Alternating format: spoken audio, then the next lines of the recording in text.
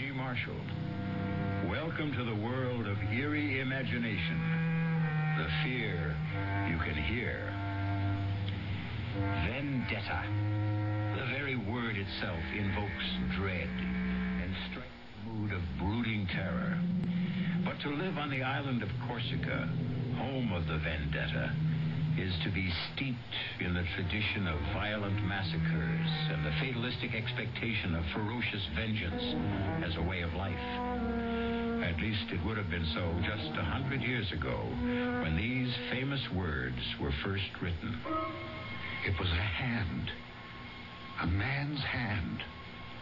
Not a skeleton hand, all bright and clean, but a hand black and desiccated, with the yellow nails, the naked muscles, and traces of blood upon the bones at the point where they had been severed as with the blow of an axe about the middle of the forearm. The fingers, extraordinarily long, were attached to enormous tendons, still held in their places here and there by strips of skin. That hand was something hideous. It made one think involuntarily of savage vengeance. And in spite of the putrescent look of death and dissolution, it seemed to have a life of its own.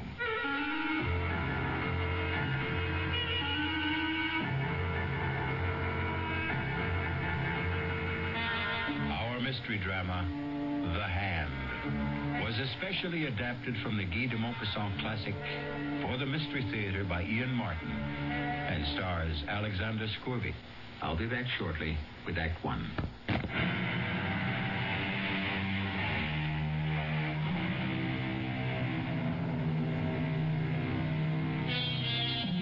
At the time of the bizarre and terrifying affair of The Hand, Henri Donnet was a police magistrate in Ajaccio, a charming little white city nestled on the edge of a beautiful gulf, shut in by lofty mountains. Most of the cases he had to investigate or prosecute there were cases of vendetta. But these were Corsican against Corsican. This affair of The Hand was alien against what? Something far more alien, perhaps supernatural. That was not until later, of course. For now, the only alien presence was a neighbor of Henri's, a Sir John Rowell, lately come to the island to settle down, and an object of great speculation among the native population. Well, there goes my new neighbor again. Does he go hunting at twilight? No, Bernard. At least as a magistrate, I hope not. Well, what's he shooting at then? I don't know, Marguerite. We have no sharks.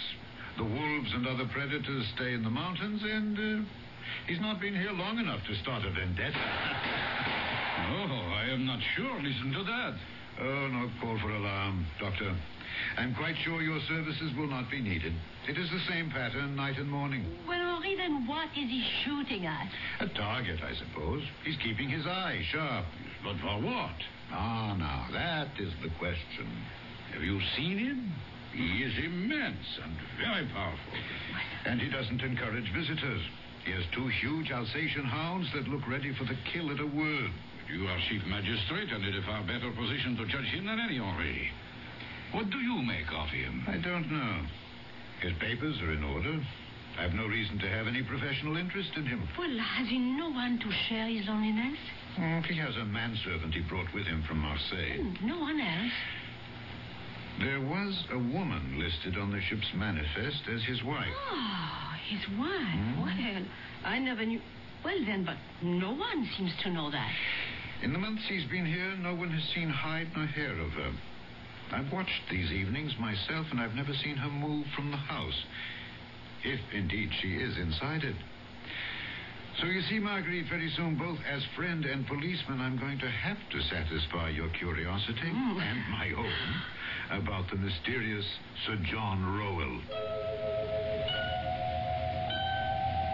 For a while, however, I had to content myself with having a close watch set over the man. None of my people could find anything suspicious enough in his actions for us to make any move. But as the strange rumors about him continued and increased, I resolved to see the stranger face to face for myself. I made a point of going hunting every day in the neighborhood of his place. It took me a little while, but at last, one day... So, bien, Fernand, hold the point. You flushed him, ah? Got him right under the Englishman's nose. Go fetch him, Fernand. Fernand, hold. Hold him. Whiskey! Down, boy, down! That's it. Good dog. Hold. Here, Whiskey, here. My apologies, sir. Your bird, I believe? No, not at all. I shot him right from under you. Sorry. I didn't know you were there. Nor I you. Allow me. I'm John Roll. Yes, I know, Sir John. I am your neighbor up there on the hill. Henri Donnet. Pleasure. Damn fine shot. Sir John, will you accept the game as an apology for shooting over your field? That's very generous. I'll accept on one condition. And what's that, Sir John? That you let me return the compliment and ask you to join me in a glass of ale. Good. I will be only too glad to accept.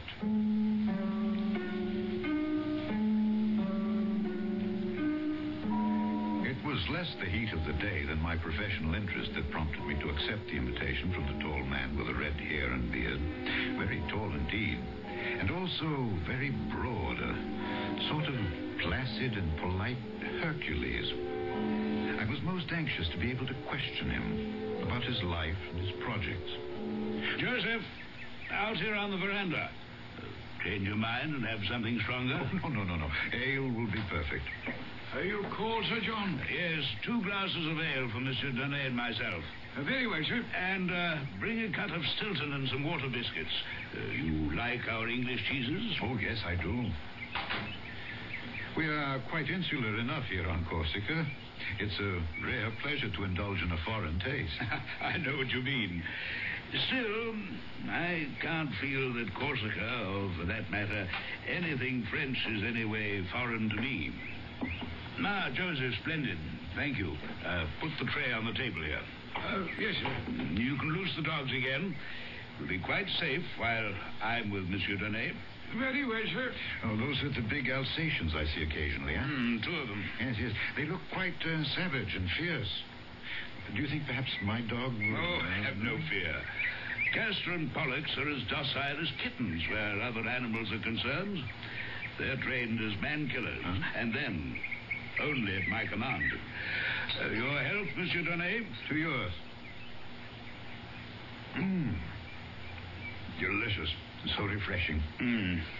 As the view of the sun setting across that blue Mediterranean water. Yes. Does Madame Rowell also share your enthusiasm for your adopted island? Lady Rowell is an invalid. I hope to nurse her back to health here. Oh, if I could suggest the offices of my good friend Dr. Forestier. If a doctor should be needed. Oh, forgive me. I had no desire There's to pry. nothing to pry into. Natural curiosity. I must admit, I do find it hard to cast you in the category of a recluse. Oh, yes. I've traveled a great deal. Africa, India, even America. And as for adventures, yes, I've had plenty of adventures. Oh, yes. Big game hunting, huh? What? Oh, of course. I've hunted them all. Tiger, elephant, rhinoceros, gorilla.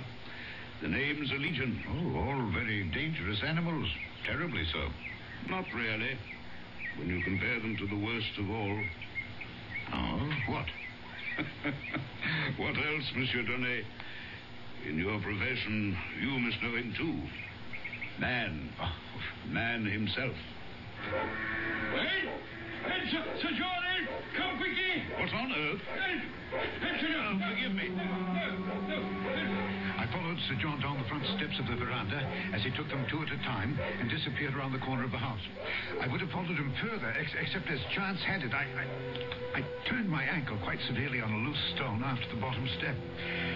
Stopping in momentary pain, the yelp and snarl of the dog suddenly quieted, and I was conscious of the squeak of the front door of the house. Arrested, I looked up to see, framed in the doorway, a tall, emaciated woman with great bruised half circles underlining her eyes that stared with a feverish gleam.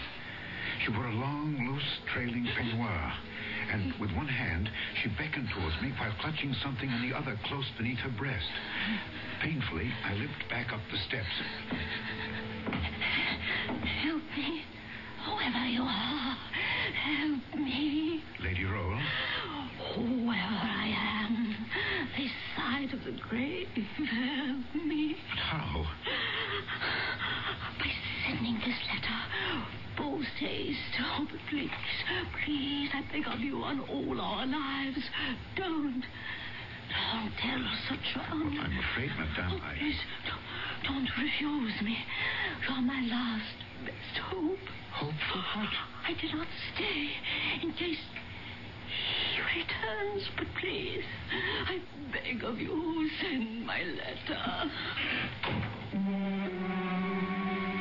She was gone. Like a wraith, as though she'd never been. But the letter in my hand was real enough. Before I had time to read the person to whom it was addressed, I found myself involuntarily concealing it in my pocket before Sir John, returning, could see it. Nor could I stop to ponder why my impulse had been to accept the lady's part rather than that of my charming and seemingly outgoing host. Why I chose to conceal its existence rather than reveal it. My dear Monsieur Donnet, pray forgive me. I'm most sorry we had to be interrupted. Oh, forgive me for not following you, but I turned my ankle. What happened? Oh, the curse of trying to maintain privacy. The curiosity seeker. A farmer from back in the hills named Deschamps, who passes by here on his daily route, for some unearthly reason came skulking round the back of the house and was cornered by the dogs. But what would he have expected to find here? Heaven knows. I've no secrets worth anyone's concern but my own, as I hope you believe. Or is your presence here today more than just a seeming accident? Are you concealing something from me, sir? Time, I was aware that he wore about his loins an American-style gun belt, and that low on each hip, concealed by the flare of his coattails, were two matched pistols with mother-of-pearl handles, on one of which his right hand rested lightly. The letter in my pocket seemed to burn through the lining as I tried to judge whether it caressed that handle by accident or design.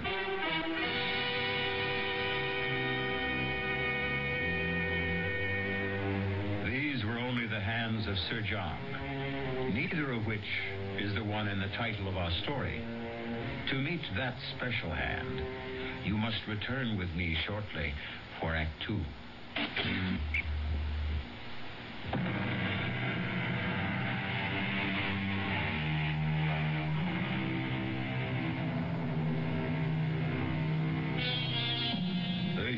Red-haired and bearded Englishman towers over the small, dapper Frenchman. They are as widely disparate men as you can imagine. One all muscle and vital force, the other elastic, supple, poised always for the counterstroke, like a rapier. Antagonists? No, only in a sense.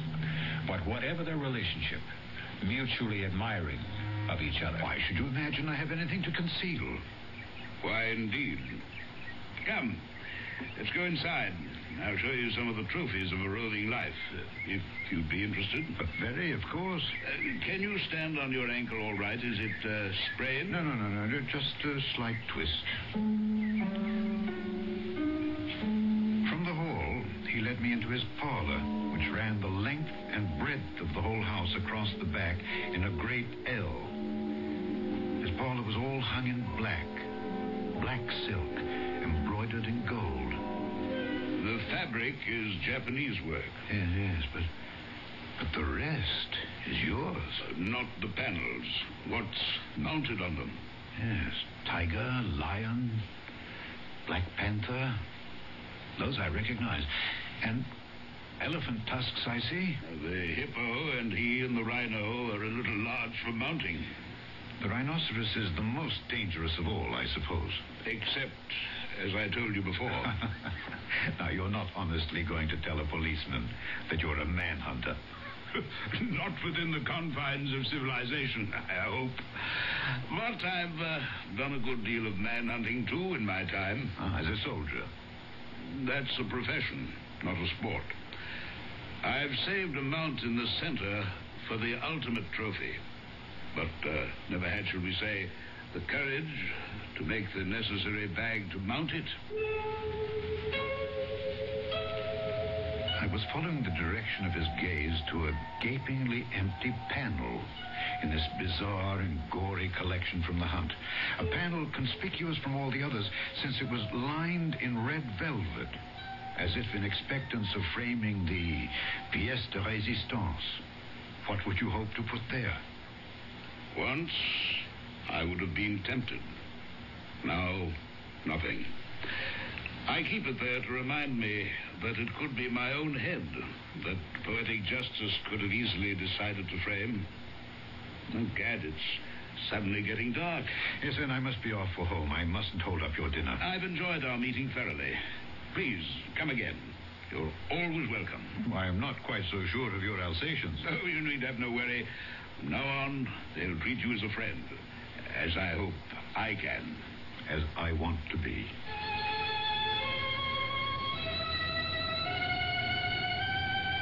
We shook hands, mine disappearing inside his huge one.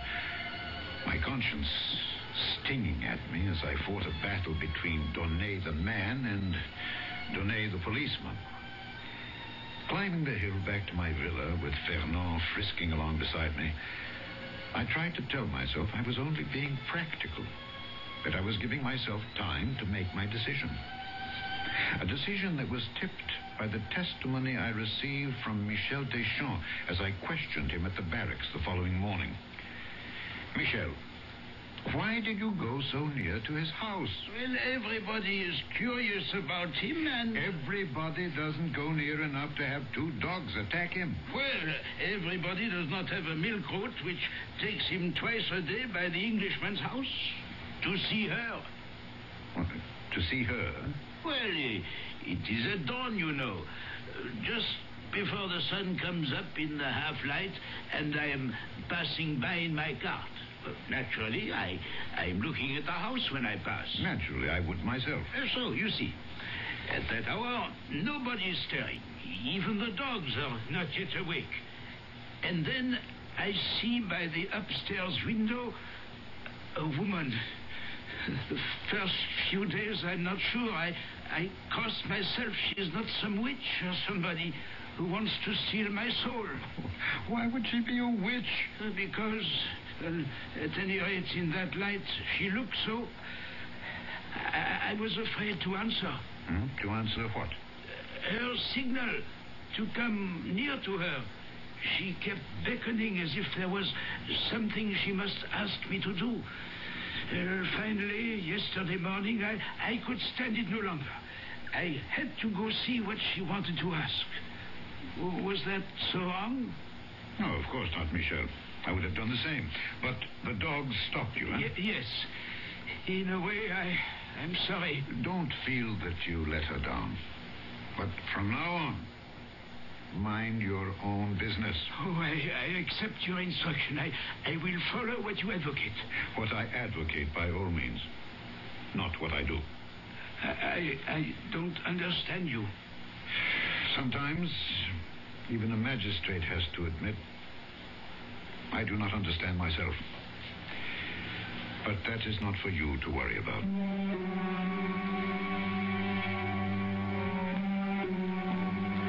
That very morning, there was a mail packet sailing. And I sent off the letter, quickly, almost surreptitiously, without looking at the address, except for the fact that it was to the United States of America. And I forgot it, I imagined. And the months went by. Oh, I do think it's very tedious of you, Henri. Madame Forestier. Oh, well, either for reasons of your own, you are protecting our most famous visitor from the rest of us, or, well, he has some hold over you to protect his precious privacy. He has no hold over me. Oh. Quite the contrary. But if he wishes to be private, I would be the first to protect his right. Well, on a small island like this, why should he have it any more than the rest of us?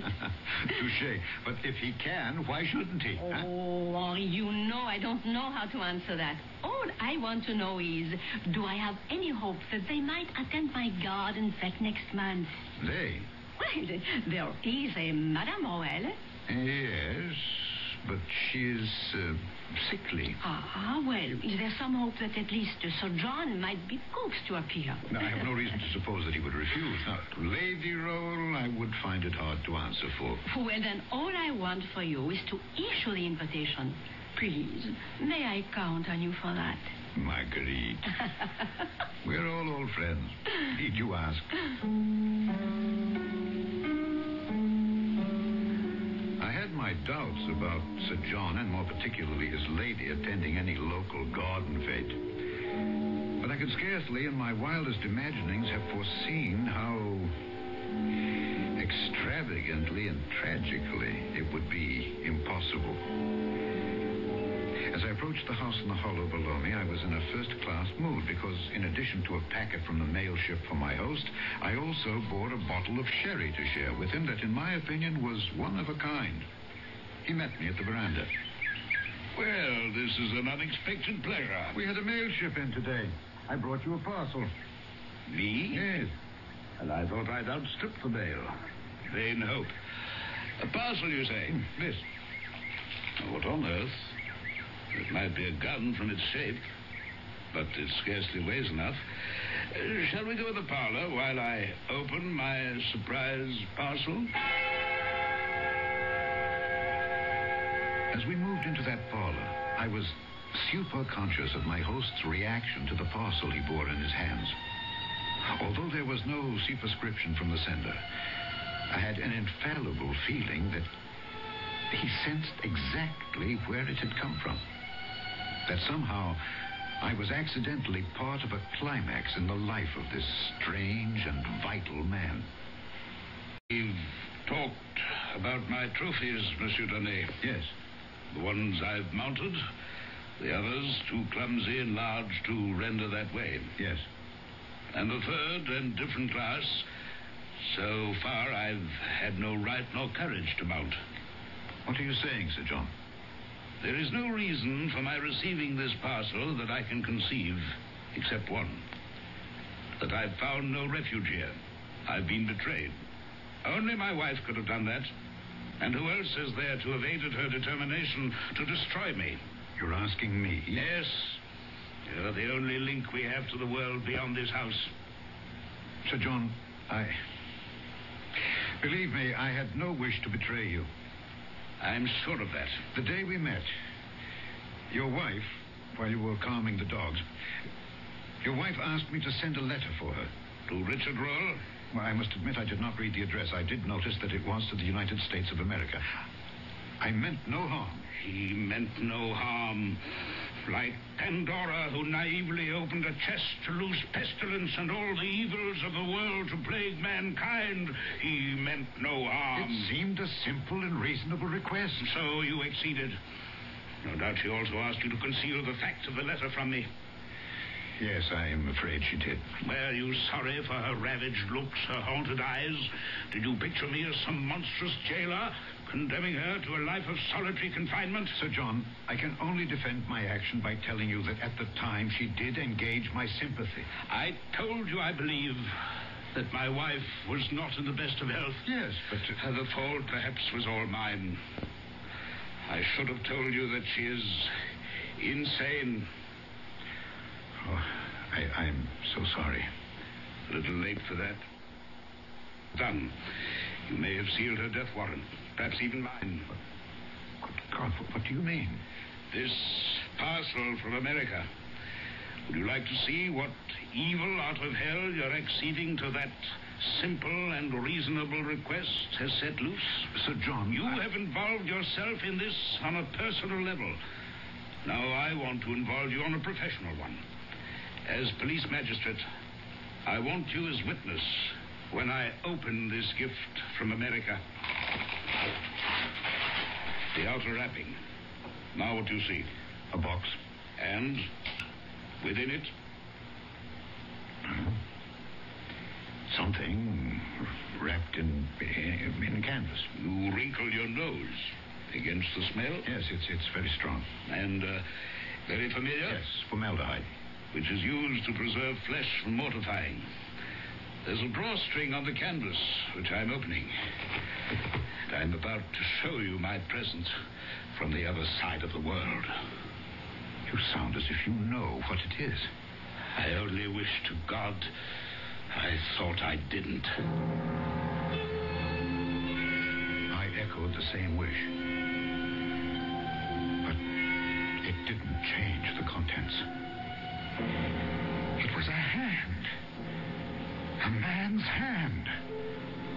Not a skeleton hand, all bright and clean, but a hand black and desiccated, with traces of blood upon the bones at the point where they'd been severed as with the blow of an axe about the middle of the forearm. The fingers, extraordinarily long, were attached to enormous tendons still held in their places by strips of skin. Flayed as it was, that hand was something hideous. It made one think involuntarily of savage vengeance. And in spite of the putrescent look of death and dissolution it had, it seemed to have a life of its own.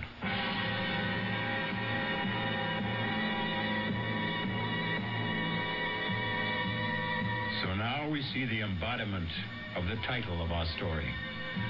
A poor choice of words, since nothing can be more disembodied than a severed hand. Whose hand? And why? And are these nerveless fingers really capable of writing a death warrant? I'll return shortly with Act 3.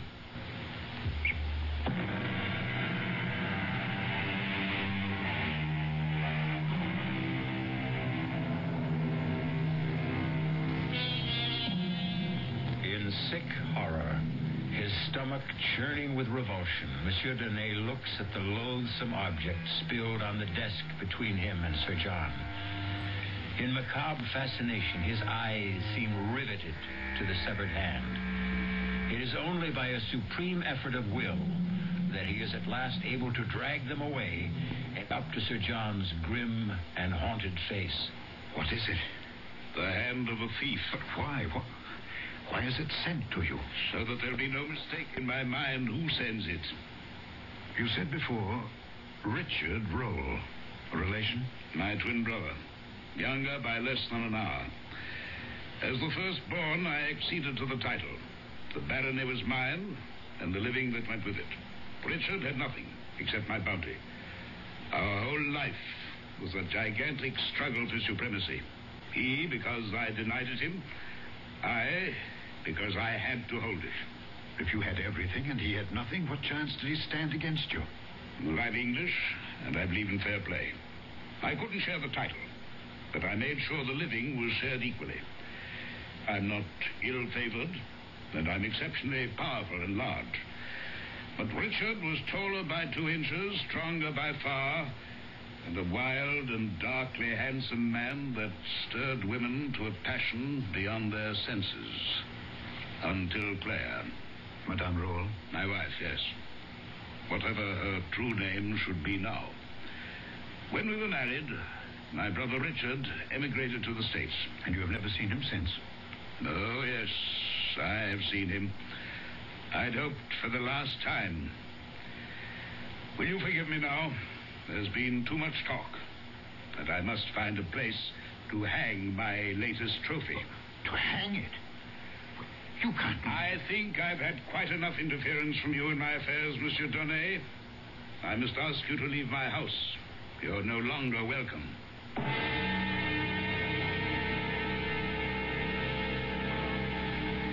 It seemed a long journey up the hill that night, for I did not climb it alone. On the way back to my house, I was haunted by 100 thoughts. Had I done wrong to send the letter? Whose was the severed hand? What was the mystery of Sir John's retirement? And what motivated the vendetta of his brother against him? Old jealousies? Or was it all as simple as chercher la femme? Certainly, she would not be hard to find. It must be the lady role, if a woman was at the heart of it all. Only one thing I could be sure of now, that I should not be seeing him again. But I was badly mistaken about that. Well, Joseph, what brings you here? Begging Your Honour's pardon, Mr. John asked if it would be convenient for you to wait on him this evening. Of course, when? If it would suit Your Honour, now would be fine. It suits me.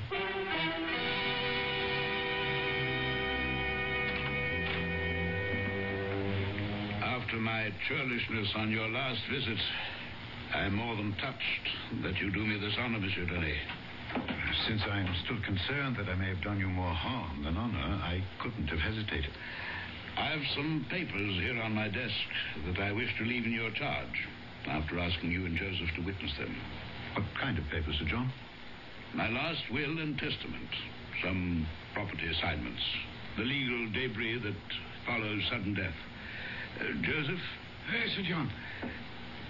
Will you sign here and here? Yes, sir.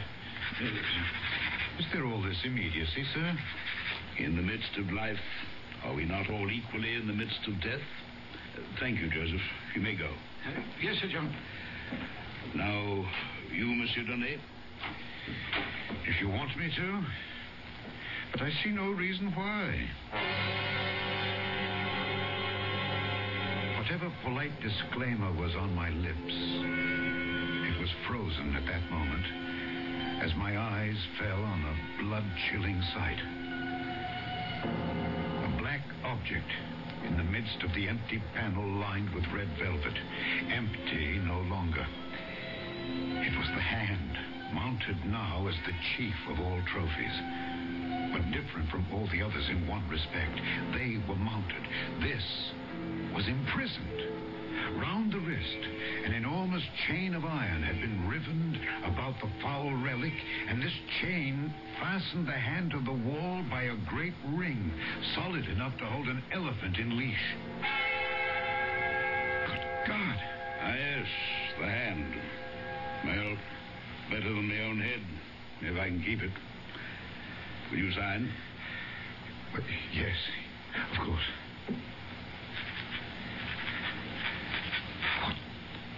What is it? That hand? That was part of my best enemy. It was cut off with a saber.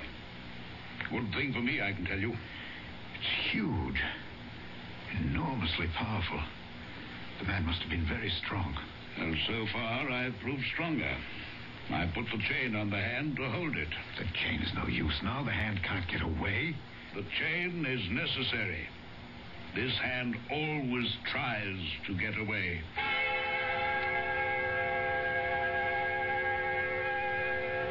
That night, I had a hideous nightmare. I dreamt I saw the hand, the horrible hand, running like a scorpion or a spider along the curtains and up and down the walls of my room. 3 times I woke up. 3 times I went to sleep again. 3 times I saw the ghastly thing running all over my room and using its fingers like so many legs.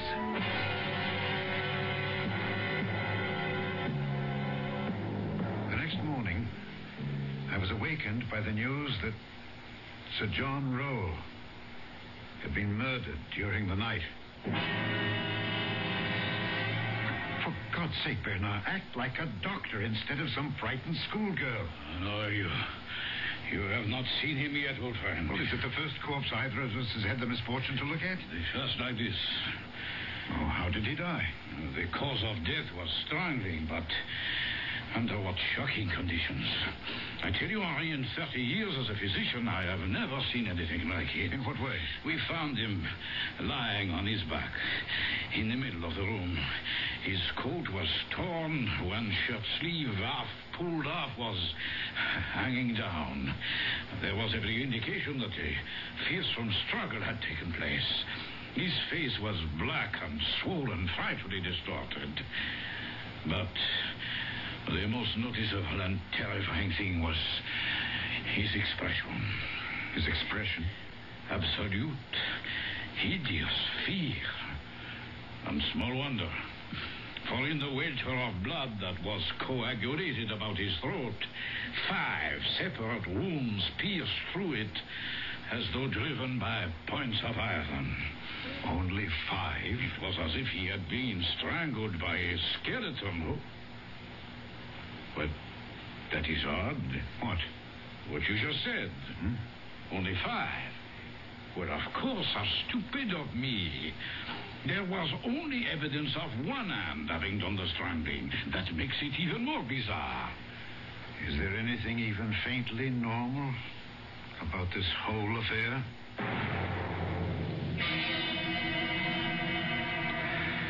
Now, Joseph, you heard no unusual noise during the night. No, monsieur le magistrate. You sleep where? Well, here, in that little room off the kitchen there. And there was no sound from the dogs all night long? No, sir. Yet if a stranger had approached the house... Oh, those dogs would have torn him apart if he was a stranger. But they were quiet? You would have heard them if they had not been, huh? Well, I'm a very light sleeper. Yeah. Did you sleep late this morning? No. I'm awake before cocks crow, you see. So many things to be done. Water to be drawn, the fire to be laid. Yes. And that's what you were busy with when Lady Rowell left the house? Well, I was already preparing breakfast for Sir John and a tray to bring up to... you see, that's why I was so surprised when she walked into the kitchen fully dressed. And what did you say to that? Well, it's not my place to ask. I just said, what do you want? And? Well, she said she didn't want anything. Just that she was feeling better. And if Sir John should ask about her, she was off for a little walk along the beach. Oh, that didn't strike you as peculiar? Oh, it most certainly did. And did she go towards the beach? Well, I would have thought so. I didn't actually check on it. Why? You're not aware that she's disappeared? Oh, no, sir. We'll leave that for a moment. All right, then what did you do then? Well, once I had everything simmering like for breakfast, I went up to Sir John's room to assist him in his toilet. You were in this habit? Every morning, regular as clockwork. Continue.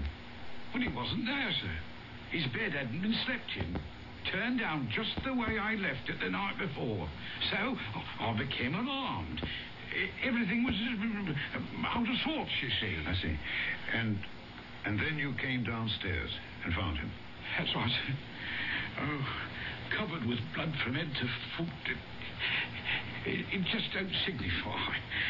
What does that mean? Well, you knew, Sir John, sir, if ever there was a man built and ready to take care of himself, it was he.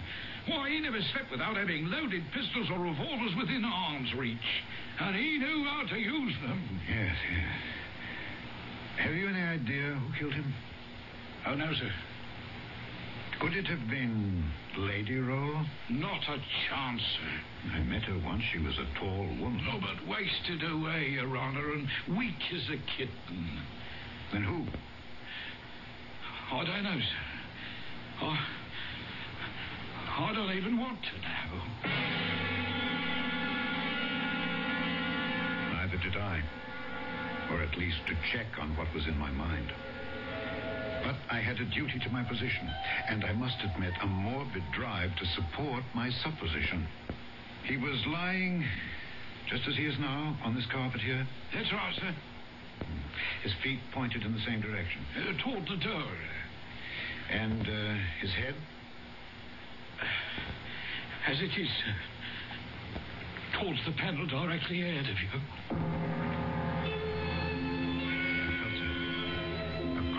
Sensation that lifted the hackles on my neck. I knew, before I looked, what I was going to say. The sight that I had fought against making a reality. At last, involuntarily, I lifted my eyes to the wall, to the panel where the horrible flayed hand used to be. No longer there. The chain, broken, was dangling from the ring. But even that horror was to be succeeded by another. As I bent again over the dead man, Between his clenched teeth, I found one of the fingers of the vanished hand, severed or rather sawed off by the teeth about the middle of the second joint.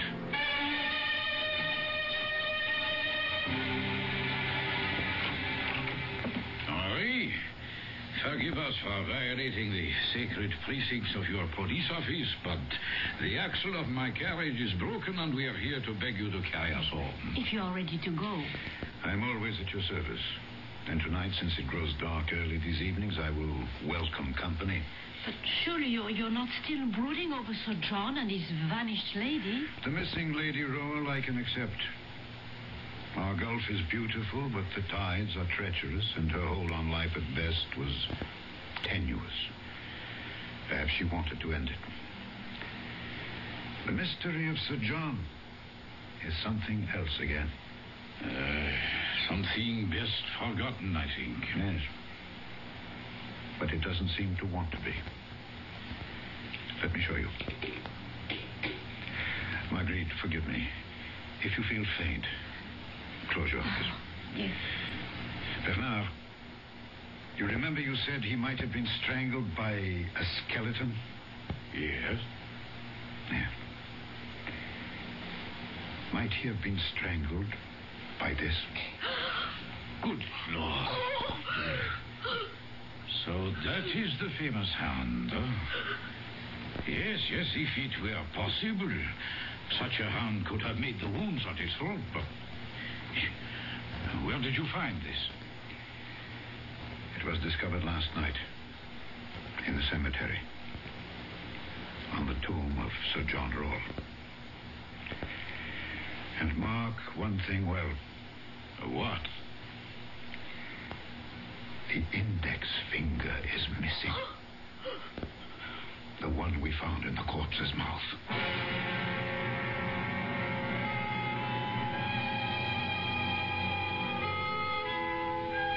The hand of a thief, Sir John Rawle said. His brother Richard? What if so? What did he steal? His wealth? His reputation? His wife? And if his brother, in some gargantuan and titanic duel, struck off his hand, and Richard sought vengeance, which of his hands was the instrument that brought an end to the intense and private vendetta? De Maupassant doesn't tell us. Wisely, he leaves that to us to decide for ourselves. I'll be back shortly.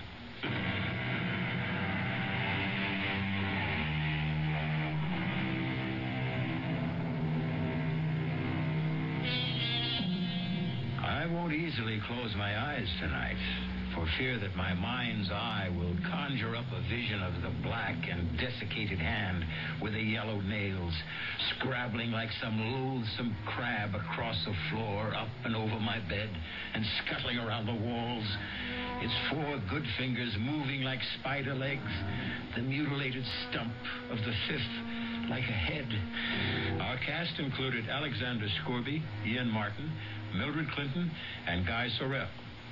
The entire production was under the direction of Hyman Brown. And now, a preview of our next tale. You will be haunted by the magnet that drew you to me. The weapon with which I ruined your life and will destroy you. My smile, Ernest. My smile. No. Look at me. Sensuous lips bearing milk white, perfectly matched teeth. Look. Here, let me... She's falling across the table. I think... Yes. She's gone. Berenice is dead. No. Ernest, don't. Her mouth. She is staring at me with her teeth. Anthony, in heaven's name, close her mouth. Close her mouth! This is E.G. Marshall inviting you to return to our Mystery Theater for another adventure in the macabre. Until next time, pleasant dreams.